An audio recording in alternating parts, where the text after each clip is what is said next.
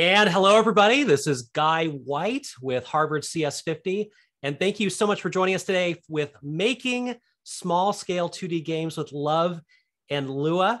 I'm so excited to be with you here today and be presenting this topic. Before we get started, what I'd like to do is just simply see who's with us today. If you would, go to the chat box. And in that chat box, let's figure out how experienced you are with game programming. If you are a die-hard game programmer, and for some reason you found your way into this introductory seminar, you're going to put a 5. If you are brand new to the idea of programming games, you've not programmed games previously, if you'd put a 1, and give yourself a rating somewhere between 1 and 5. 1, brand new. 5, a seasoned expert, you probably could teach this. Go and pop that in there in the chat box. And what I'm seeing is lots of 1s, a few 2s. And I wanted to say thank you for being here today, because this seminar is going to offer you the chance to dip your toe into the world of 2D games through an amazing framework called LÖVE that implements the LÜA programming language. I am Guy White. I'm a teacher in Harvard CS50, a teaching fellow in Harvard CS50. I'm a business owner, and I am a small-scale game designer. I reside in Portland, Oregon, with my 3 soon-to-be black belt children and my awesome spouse. And this presentation is really the culmination, at least for me, of what led me into wanting to do game making, and how could I assist you in sort of avoiding some of the major roadblocks that get in the way when you are getting your start in game design and game programming. I want to thank you for your time. I want to give you my commitment today that I'm going to do everything in my power to hand you as much as I possibly can during this about 1-hour session. And I give you that commitment with the idea that at the end, I'm going to be providing you some resources about where you can take this next. Here in this CS50 ecosystem, there are plenty of supports for you to take this work further. And I'm really excited to share those with you. I grew up in the golden age of console gaming. I grew up in the golden age of PC gaming, where games were relatively small. They were often expensive. You would go to stores and there would be boxes on the shelves that you would peruse, and you would make your selection based upon usually the box art and the type on the back of those boxes. During that time when I was exposed, and maybe you can relate, where you first got into gaming, where you really longed for a teacher to teach you about how to get started in game design and programming. Now, in my 30s, as I sort of entered into my, I guess, second or third career with programming and through Harvard Extension School, initially dipping my toe into the edX world, I really wanted someone to hand me a pathway where I can make my own games and bring my own creations out into the world. And now, finally, when I started my first game, when I was taking Harvard CS50, I really wanted to make sure that all my time was properly invested. Because for those of you that are engaged right now in Harvard CS50, whether through Harvard Extension School or through our edX platform or OpenCourseWare, you know how much of a time commitment a lot of this work is. My hope is that through the steps that we talk about today, that you're going to feel like, okay, not only do I know how to get started in game design, but I really know how not to waste time in the process. This seminar is specifically for you if you're interested in 2D game design, though surely much of what we're going to be discussing today is applicable to the 3D world as well. And you want to create a very clear, or at least find a very clear, worthwhile pathway that will help you in getting that game started. And you want to make sure you're not wasting your time.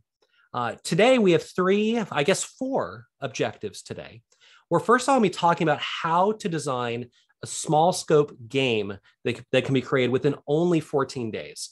These are not massive projects. These are ones that you could probably use for if you're in a computer science class. If you're in CS50, you could probably use this for your final project, or another small scale project that you'd like to work on with a short turnaround time. We're going to talk about how to get started using the LÖVE 2D framework and to create that 2D game of your initial dreams. And we're going to end today by talking about the 3 landmines of small scope game design that get in the way of programmers finishing, game designers finishing. And a fourth and final objective of our time together is I want to provide some opportunity for you to ask some questions. That chat box is right down there right now.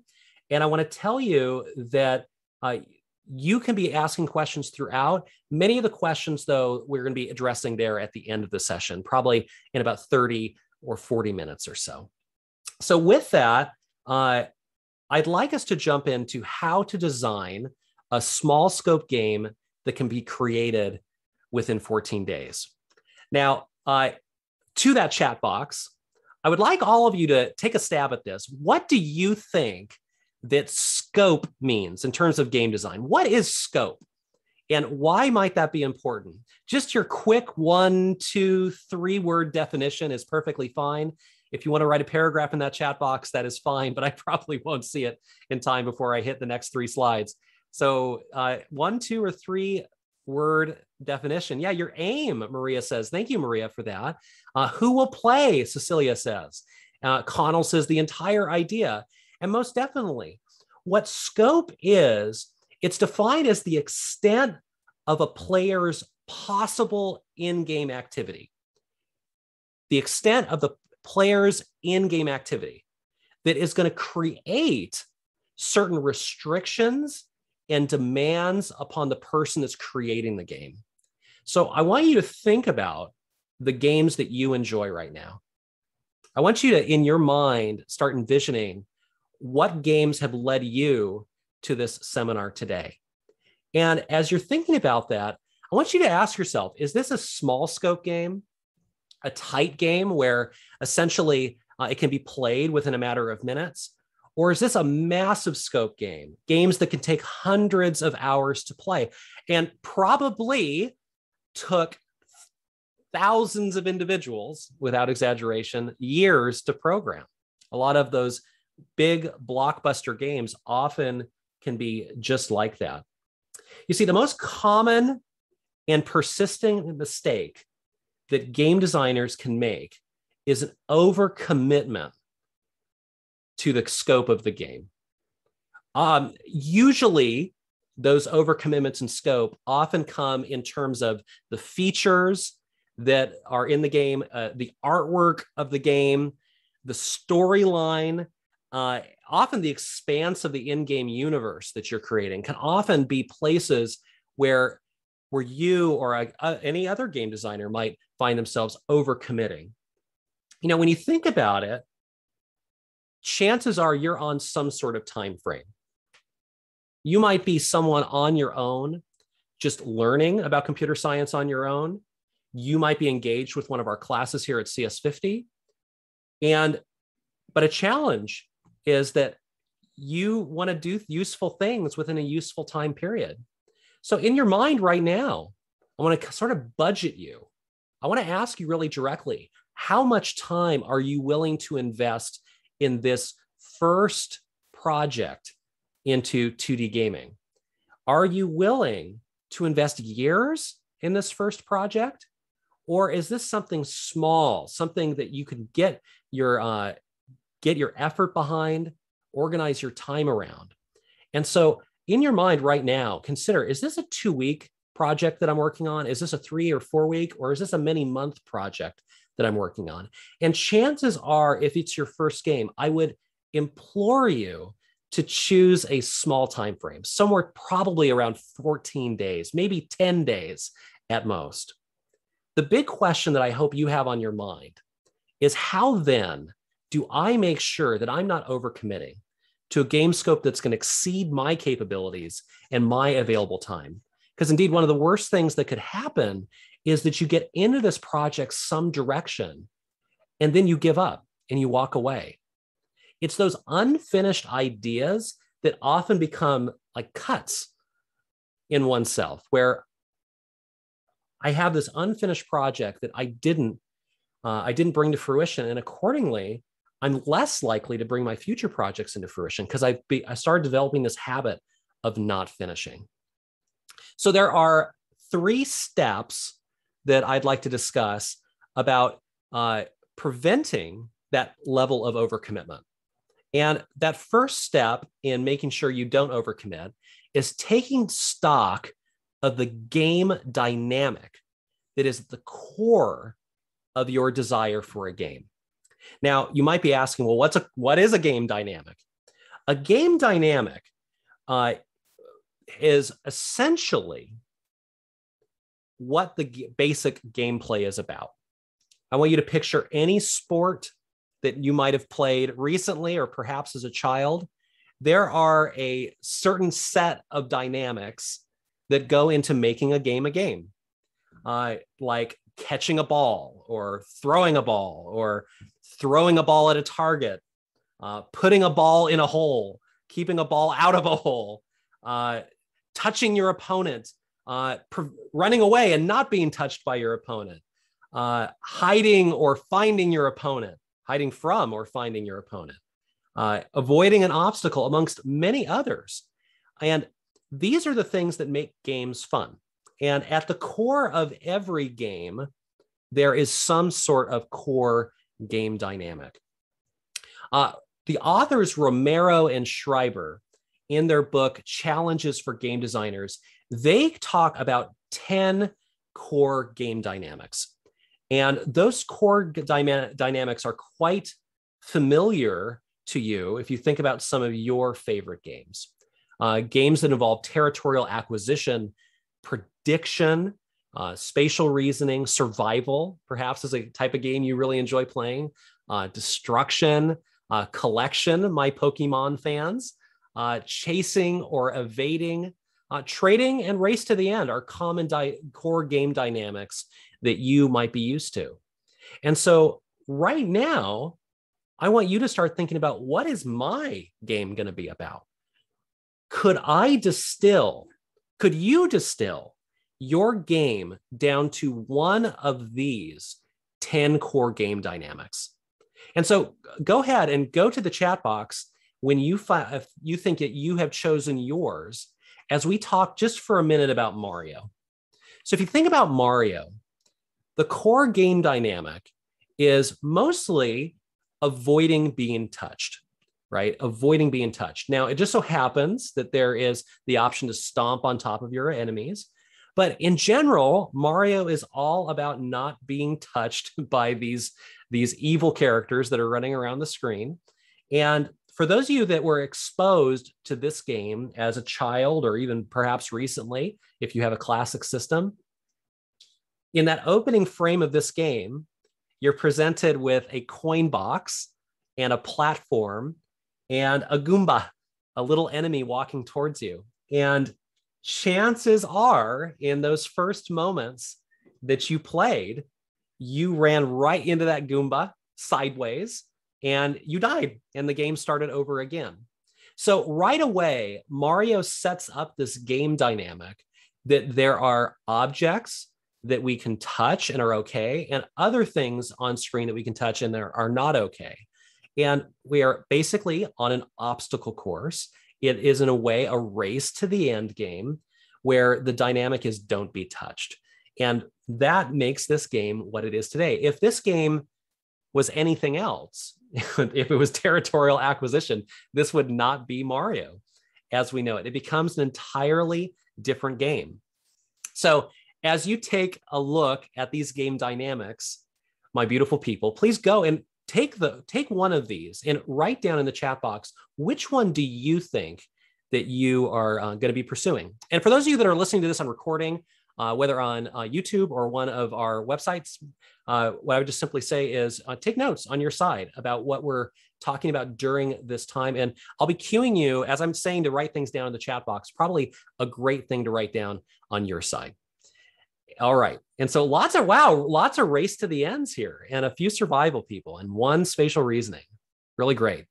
So the second step in making sure that the scope of your game is just right, probably for about a 2-week game, is to take stock of what you'd like to create.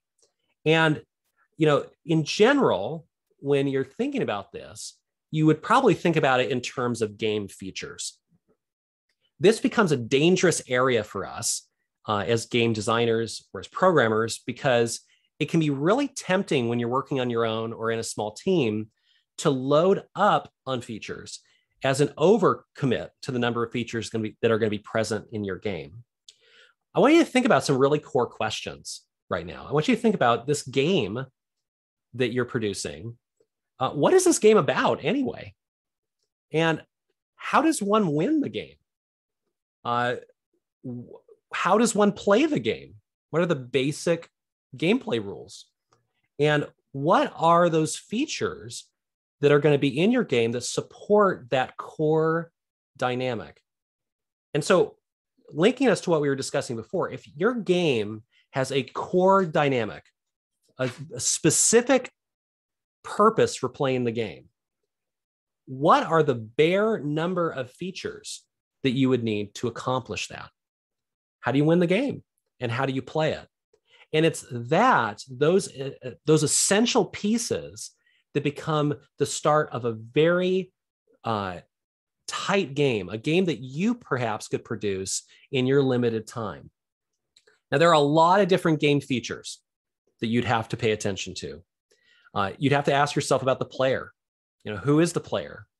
And how does the player move? What's the environment in which the player is living? And are there other characters that player is going to be interacting with? A concern that tends to come up rather quick in one's work is the artwork. And often programmers can get distracted in that artwork and sort of live there instead of working on the core dynamic of their game. The abilities of the characters and the player also become of interest. The levels in which they're going to be working, the power-ups they can get, and the score that they can get. These are all pieces about what makes your game unique and yours.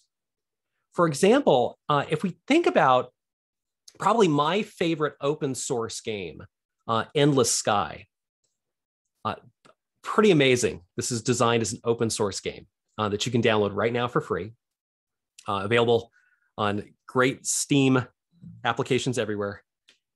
We have a game where a player is in their own shuttle and they're floating in this star system amongst this seemingly endless universe. And they're alongside other NPC ships that are attacking them, are stealing items from them, engaging in trade with them, drawn with this high density professional art. And every single one of these ships, enemy ships and the main ship, are able to expand their capabilities using thousands of different power-ups. And you, with your own whimsy, get to decide where in this universe you are able to travel, hundreds and hundreds of star systems searching for power-ups, all for the purpose of building the ultimate fleet of your own. And you can understand how confusing and how big this project can get if you're not reining in each one of those features. Because in the end, you could end up with designing a game that could take hundreds of individuals or thousands of individuals years to create. That game might be in your mind, but what is the specific type of game that you are capable of making in the time frame that you have available to you? And so, likewise, I can get to my next slide. That's always interesting. This is Death by Layers team.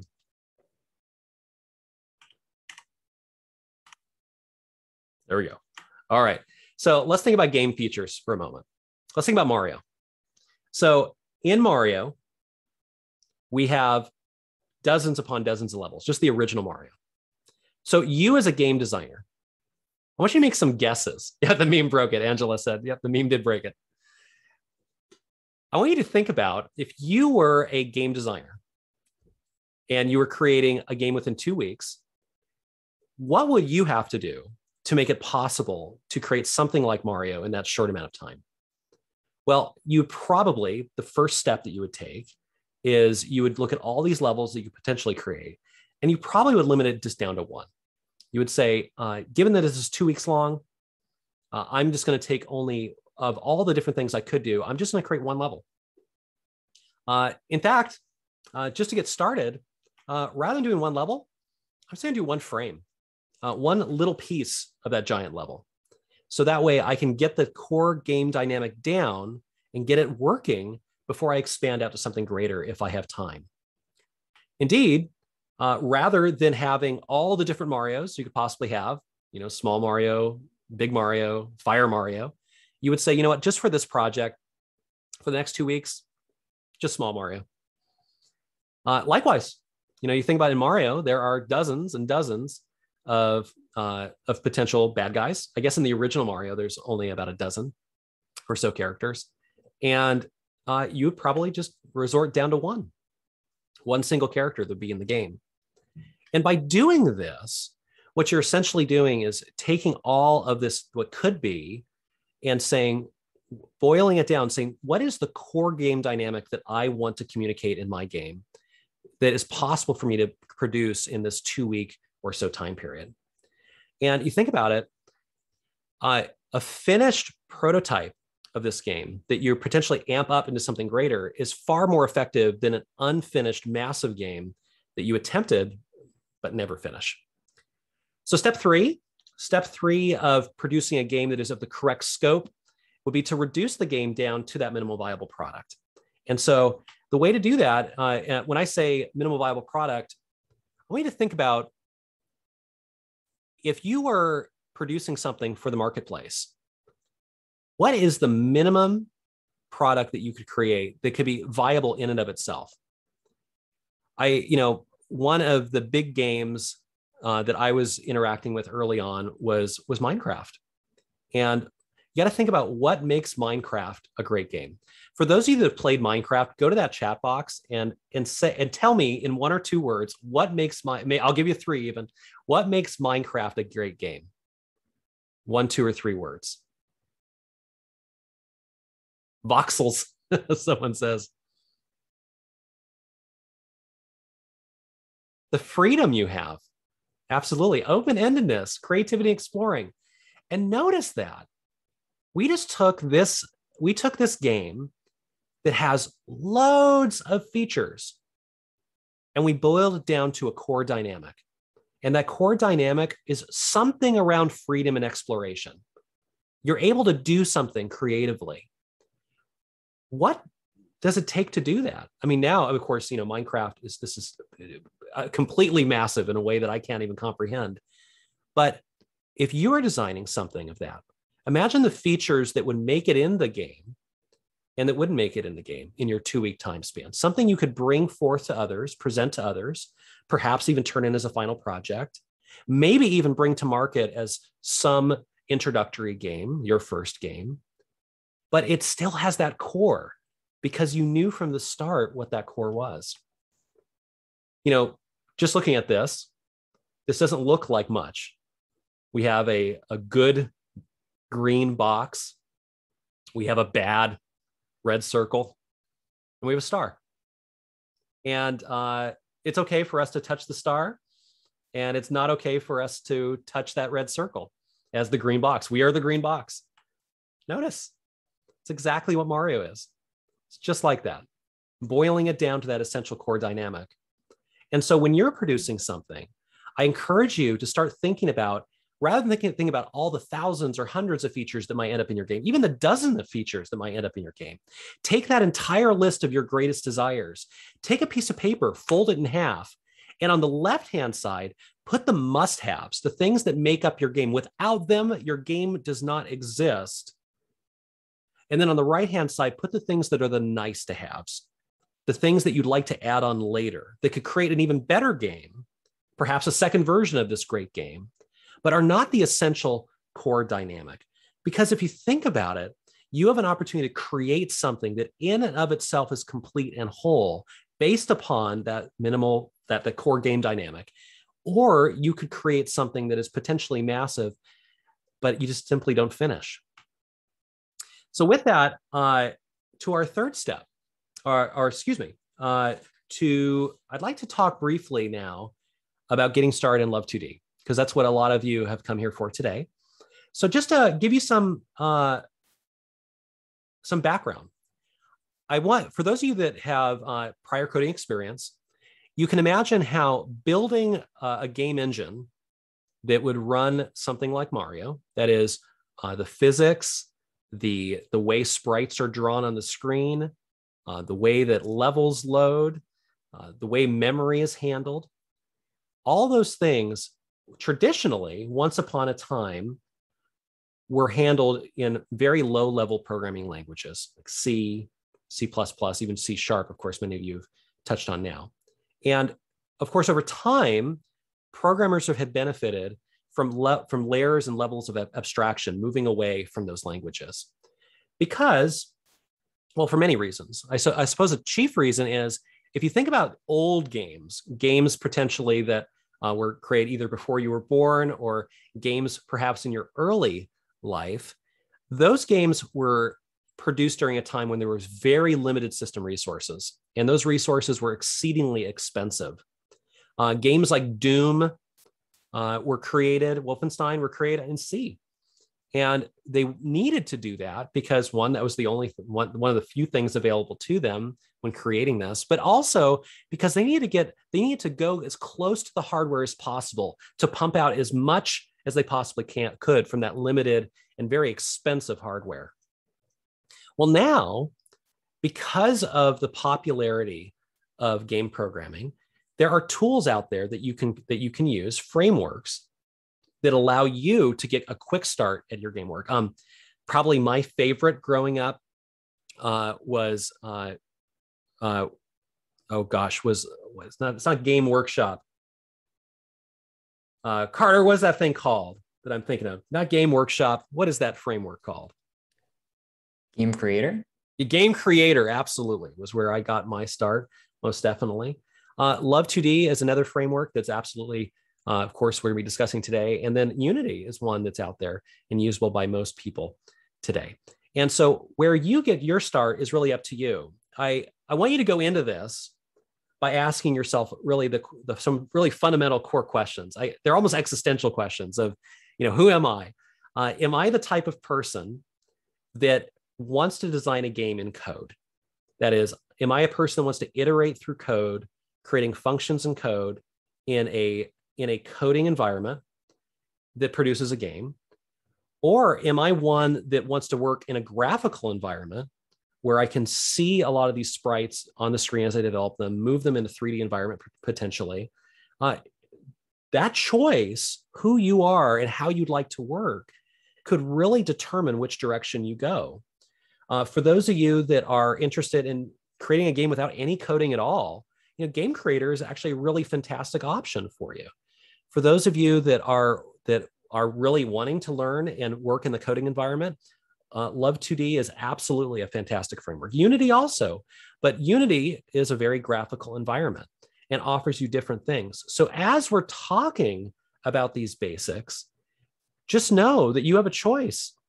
And the great hope is that if you decide that a tool is not working for you, you can go find another tool that perhaps functions better, more in the way that you think about game creation and more in line with who you are and as a person, as a creator.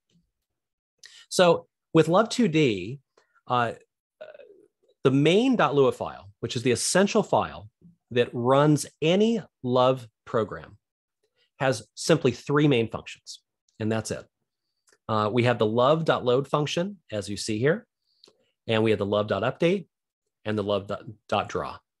And as long as those 3 functions are present in our main.lua file, what this will do is this will allow our game to run. And right now, this is as basic as it gets.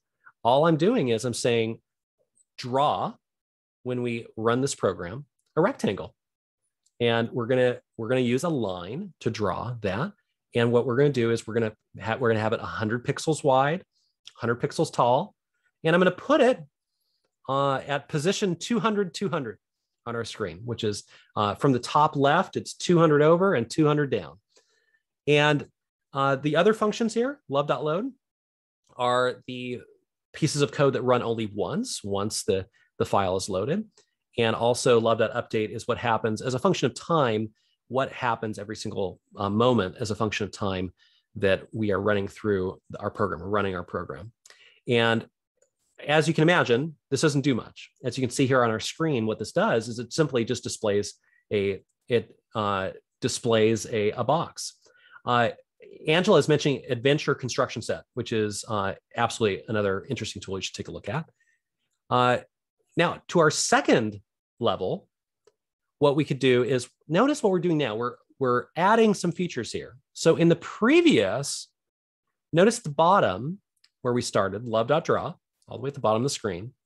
What we have is we have the rectangle being drawn, but this time, rather than telling as hard coding the compiler to run this with 100 pixels wide and 100 pixels tall, what we're going to do is this time is we're going to go up into our love.load function, and we're going to add those as variables there.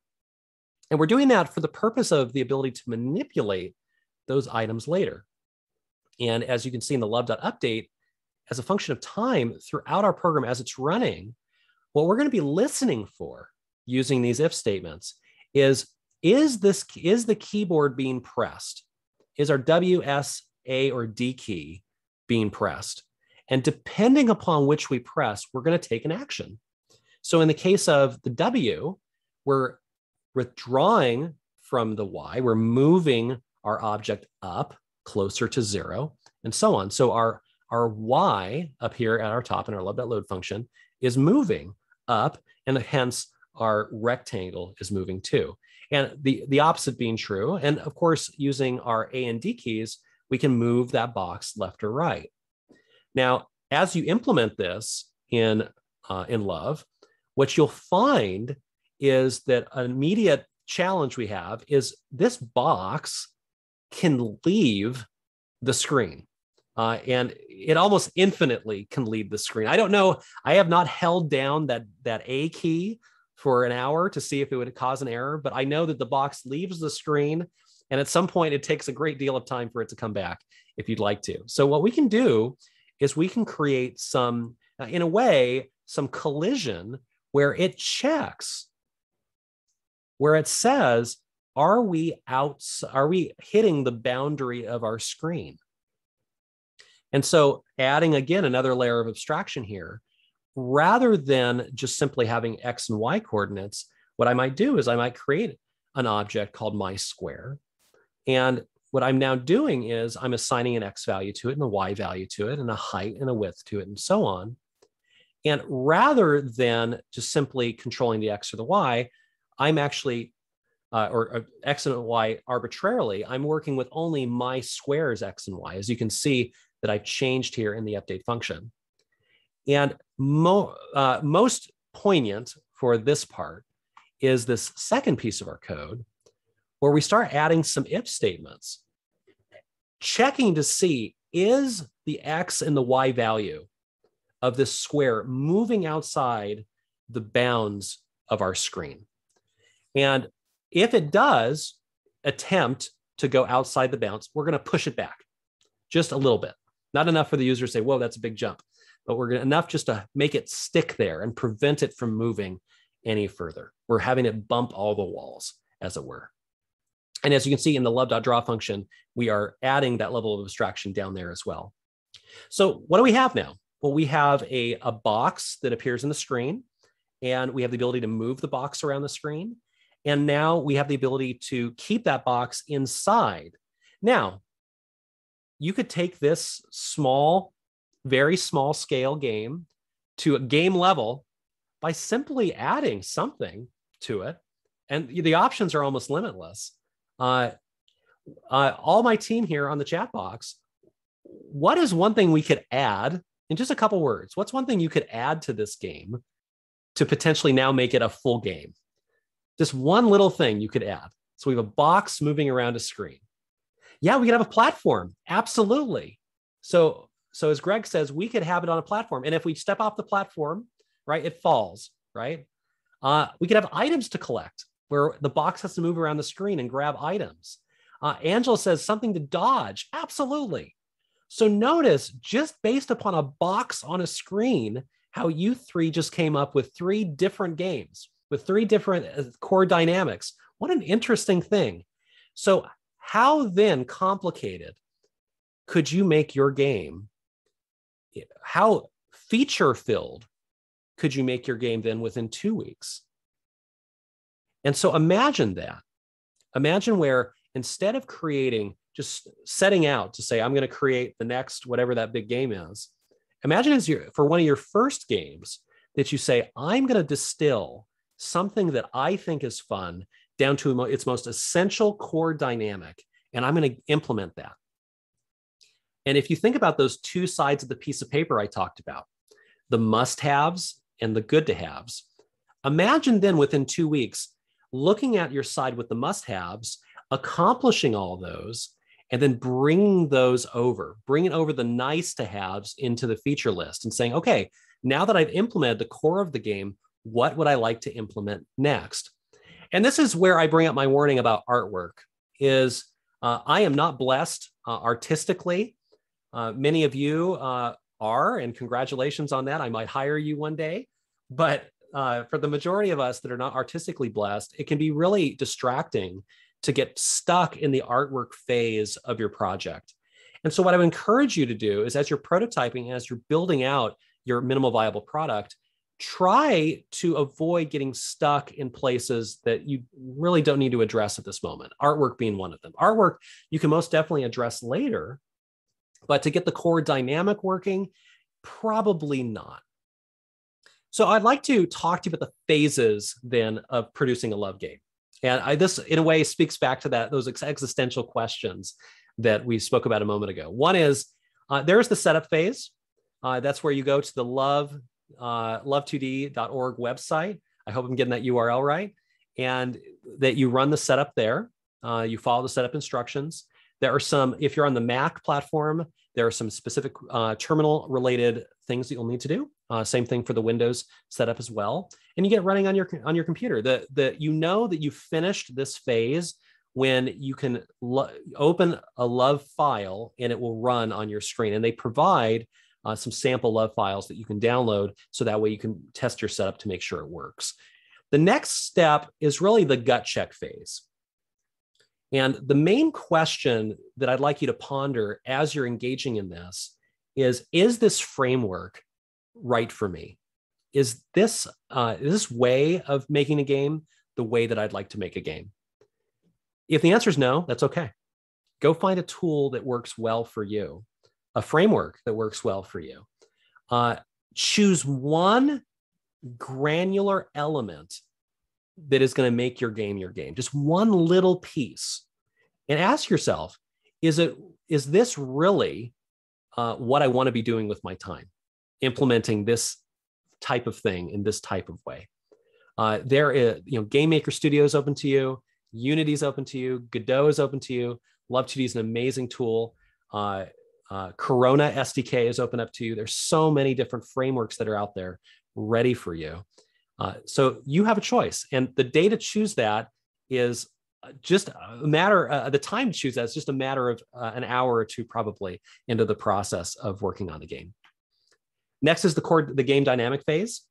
In this place, you're going to be choosing the core game dynamic, and you're going to be implementing it there in your game. And you want to test it, and you want to get it to a point where you have a playable copy of your game where you can show other people and have them play it and watch how they react to getting the core, the most basic, the must-haves of your game running. And then from there is the MVP phase.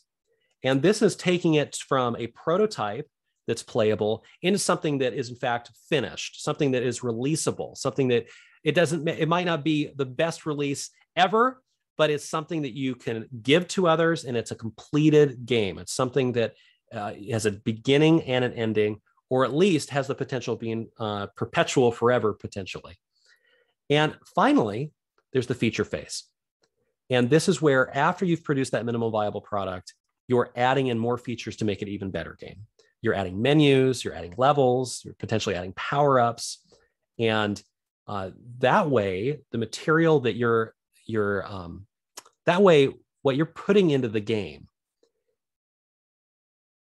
is on top of what has already been deemed essential, because you've already created a game that accomplishes the goal that you set forth, that core dynamic. And the features are something that are going to want to further enhance that core dynamic.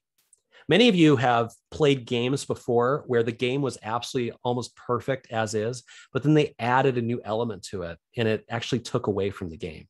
And so you'll be doing some soul searching during this period of your work in LÖVE to decide, is this a feature that really should be implemented now?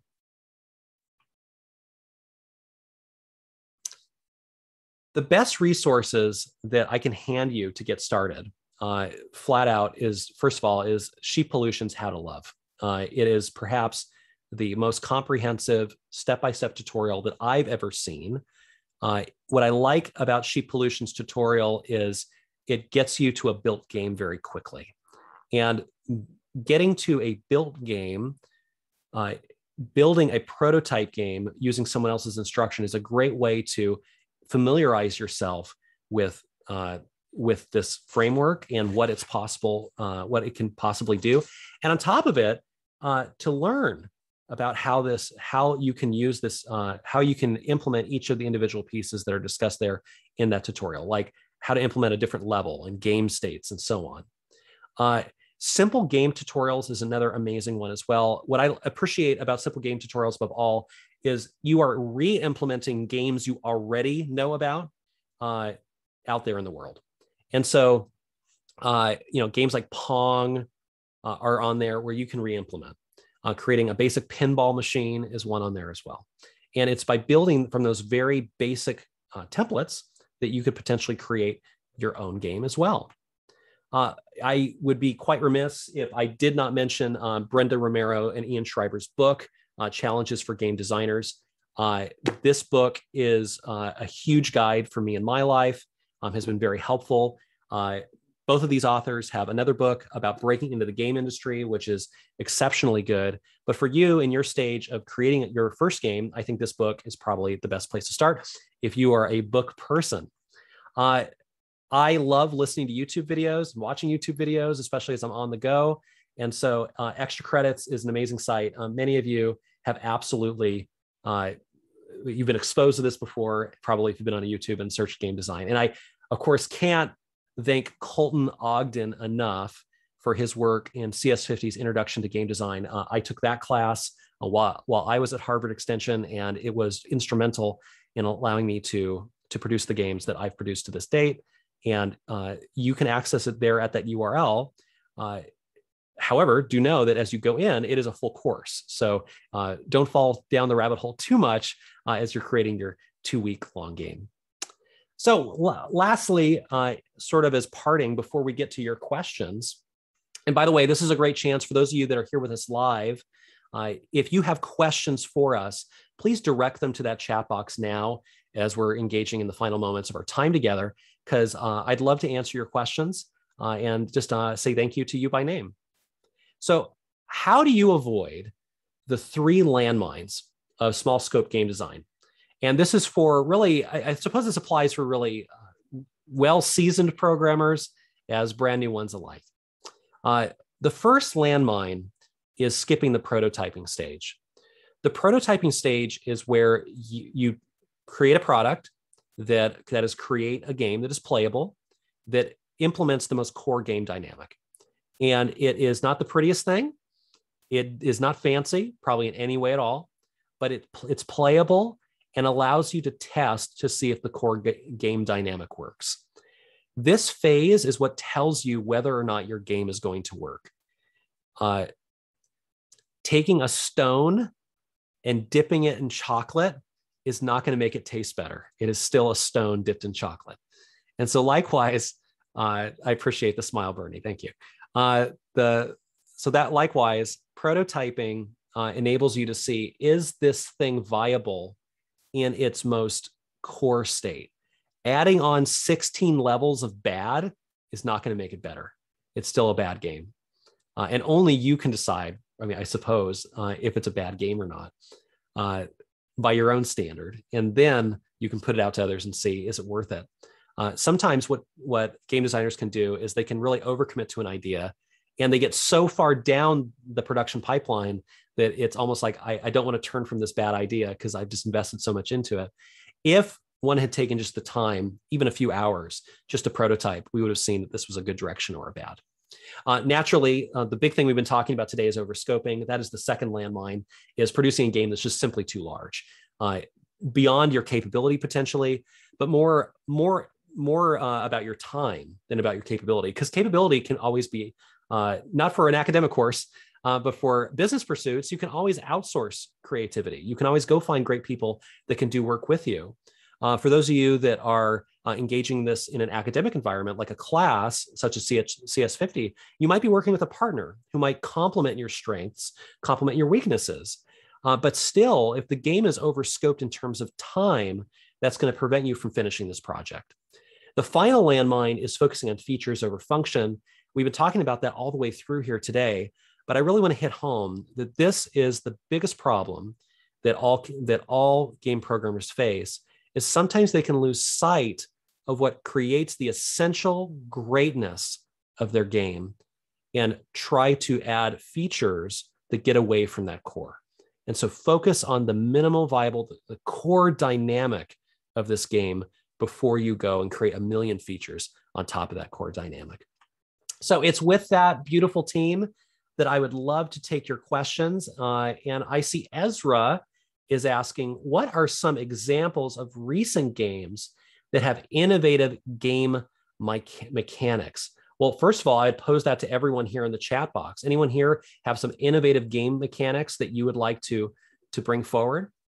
And as you're typing those out, like games that have really innovative game mechanics, one thing that I think is really fascinating, there's a game on LÖVE 2D called Stray, and the game dynamic is it is a boiled down survival game, the most boiled down it can be, but it looks like you're watching the whole thing on a CRT security monitor.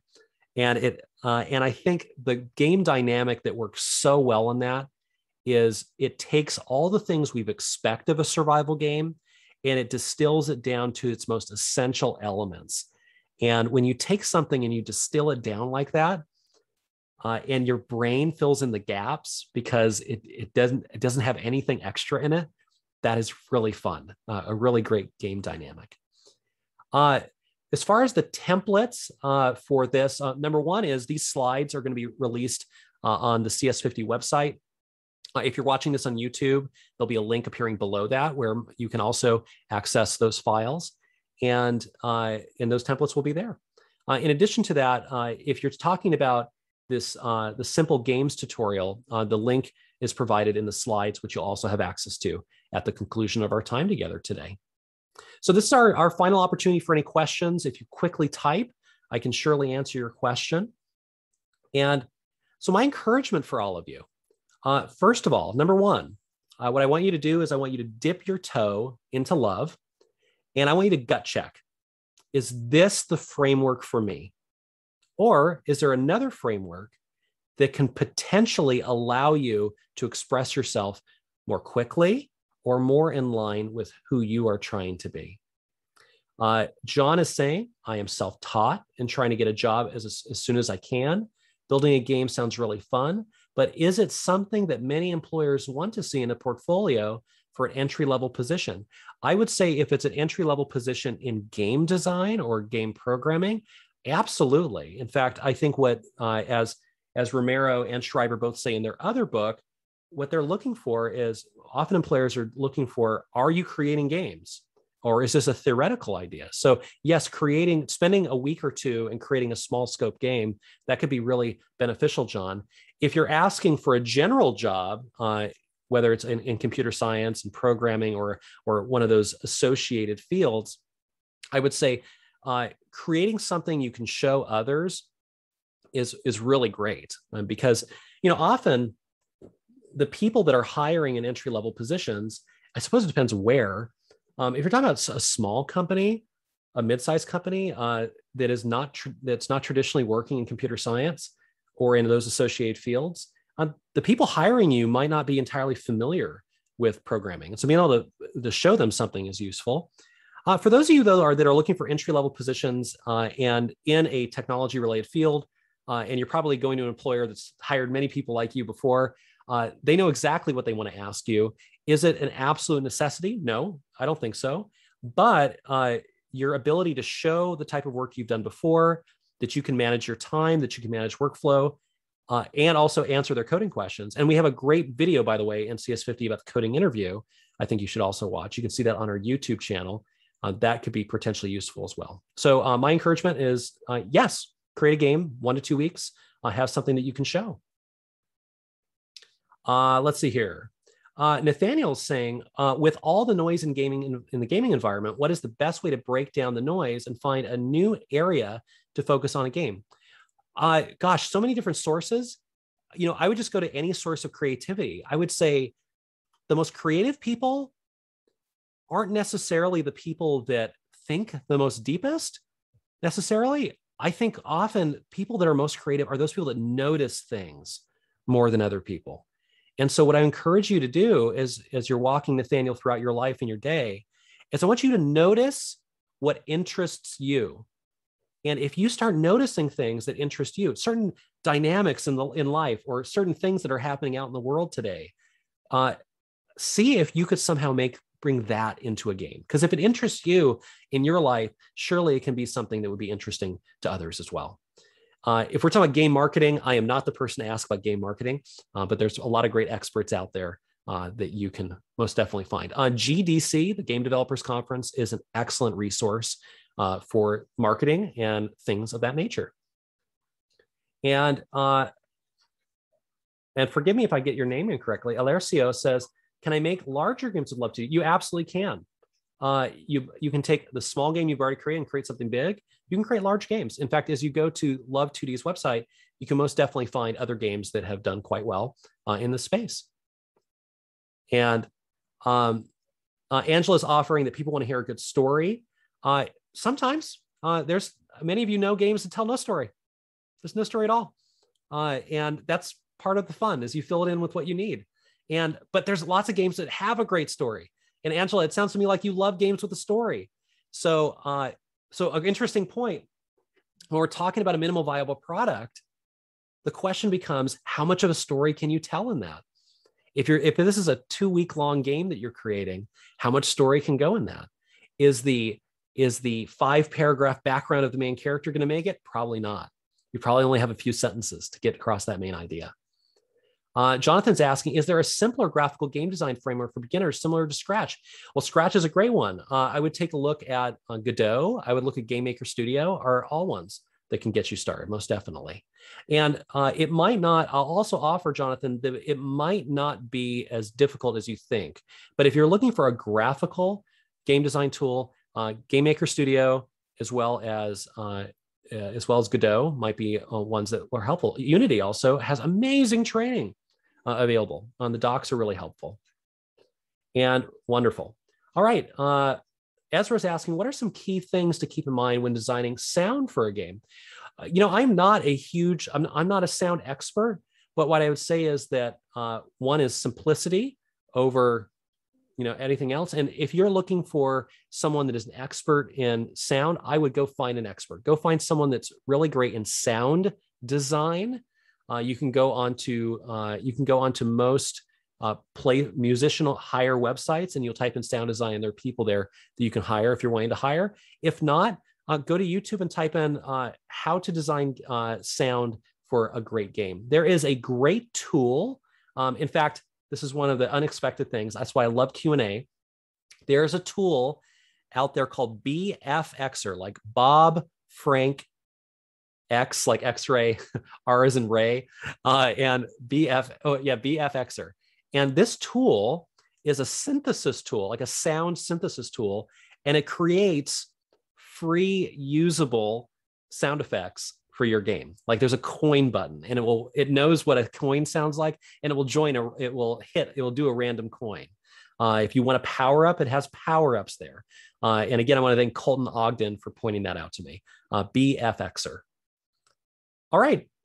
So with that, team, I want to say thank you for being here today. If you want to go deeper in this, I encourage you, first of all, to check out our offerings here in CS50. If you're watching this on YouTube, just simply go down below this video and you're going to see a host of links for you to access. I would encourage you to delve deep into the next 2 weeks or so into one project and not give up on that project unless you're absolutely sure that it's simply not viable. And if it isn't, immediately turn around and decide to create something that's viable and work in that project. So an absolute honor working with all of you. And I wish you a great day as you go out and you create the game of your dreams. Have a great day, team. Thanks again.